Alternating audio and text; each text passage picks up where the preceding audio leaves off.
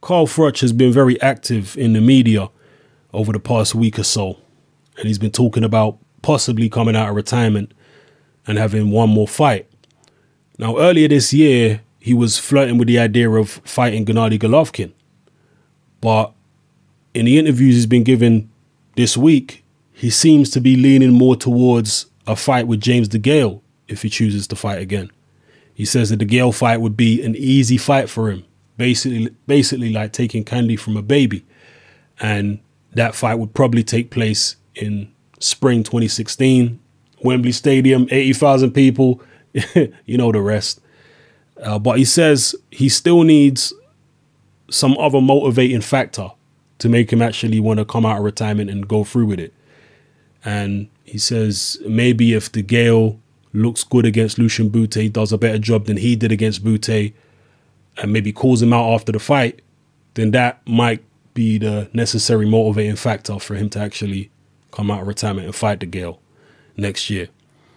Now, how do you guys feel about a Carl Froch James Degale fight? I've seen a lot of people say, you know what, they don't want to see that fight. The only Froch fight they're interested in if he comes out of retirement is the Golovkin fight. You can't dangle that type of carrot in front of people's faces and then say, haha, actually, no, I don't want to fight Golovkin. I just want to fight Degale. I've seen a lot of people with that type of response. They're not interested in Froch coming back unless it's going to be the Golovkin fight.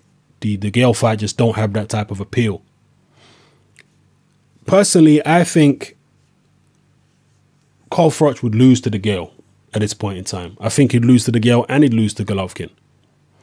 And the reason why I say that, well, there are many reasons, but I'll give you one of the main reasons. Carl Froch is pushing 40 years old now. And yes, I know he takes care of himself, but he's not a Bernard Hopkins or Floyd Mayweather style fighter in the sense that he's not elusive. Froch takes a lot of punishment. Froch is not a guy who trades on his incredible ring craft or reflexes or defense. No, Carl Froch trades on endurance, his punching power, his work rate, his fitness, etc. His ability to absorb punishment and wear down his opponents and take them out. This is what Carl Froch relies on.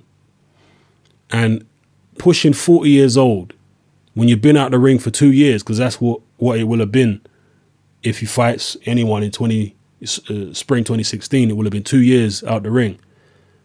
Your reflexes are definitely going to diminish in that space of time. And Carl Froch never had good reflexes to begin with.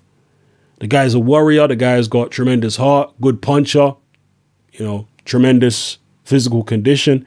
But he's always been a guy that gets hit a hell of a lot.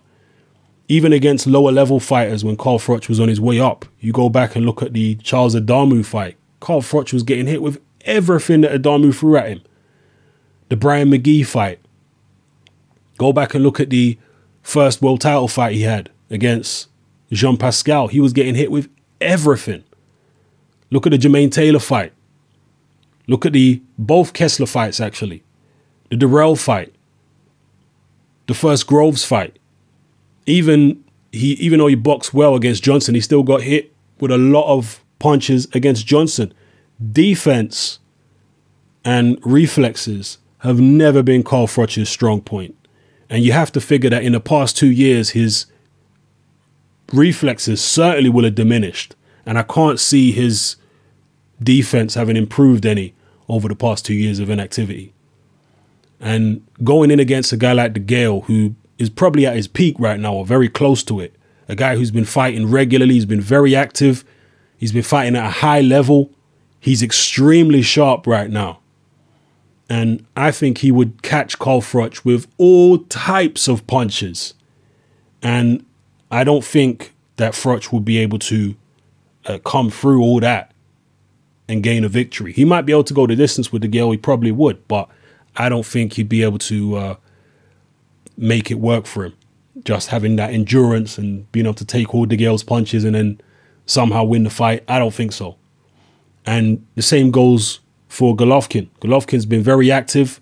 Yes, he's a smaller man than Froch, but not that much smaller. In fact, some people might argue that Golovkin's not smaller than Froch at all. Froch is not and never has been a particularly big super middleweight. He makes super middleweight comfortably. So, yeah, I think Golovkin will be too sharp for him. He's been very active. I would personally advise Carl Froch to stay retired. I think if he comes out of retirement and fights Golovkin or James Degale in spring 2016, I think he's going to lose. So I would advise him to stay retired, just do his thing, sail off into the sunset. Now, some people are talking about Degale possibly being upset by Lucian Bute over in Canada.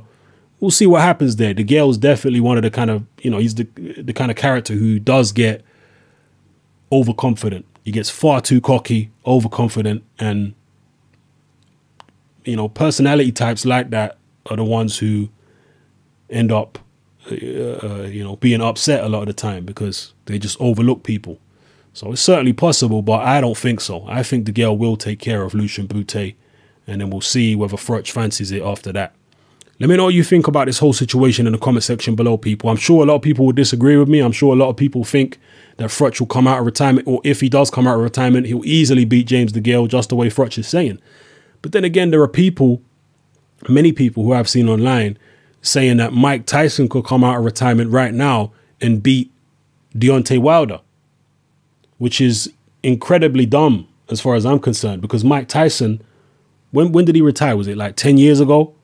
He retired about 10 years ago after being defeated by Kevin McBride 10 years ago. So you're saying that McBride can beat him 10 years ago, but Wilder can't beat him now? Okay. Now, I know that's a much more extreme example, but I just feel, Froch, yeah, he did look good against Groves in the last fight, but 2 years out the ring, he's never had good reflexes to begin with. Going up against young, sharp guys like Degale or Golovkin, who've been very active, who are in the prime of their life right now, I don't like his chances, to be honest with you. Maybe you disagree. It's all good. Drop your comments in the comment section below. It's your boy Hatman. I'm out.